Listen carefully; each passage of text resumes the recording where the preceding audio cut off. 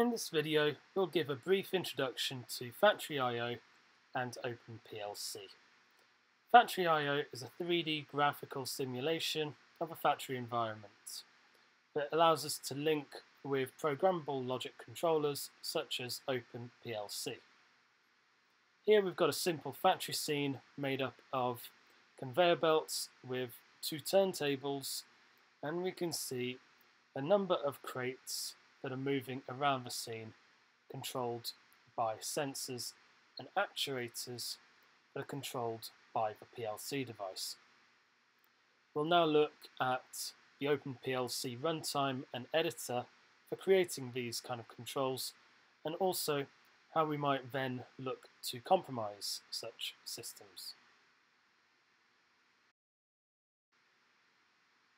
So here we've got OpenPLC runtime, which is running on a Raspberry Pi device connected to the same network as our simulation.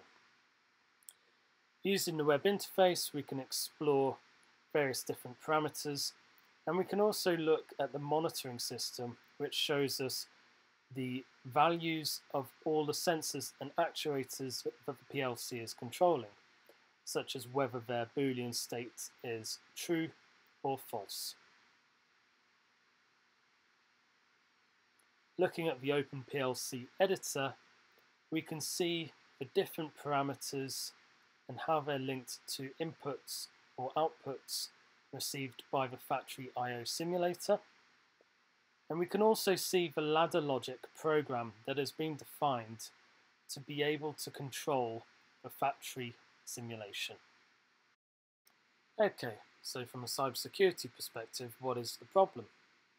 Well, our PLC device is networked, and so if our PLC is compromised, then we can compromise the actions that occur within our simulation. Here we show a simple example. The turntable closes too early, the crate hadn't left the platform in time, and now we can see that the crates are damaged and they fall off the production line.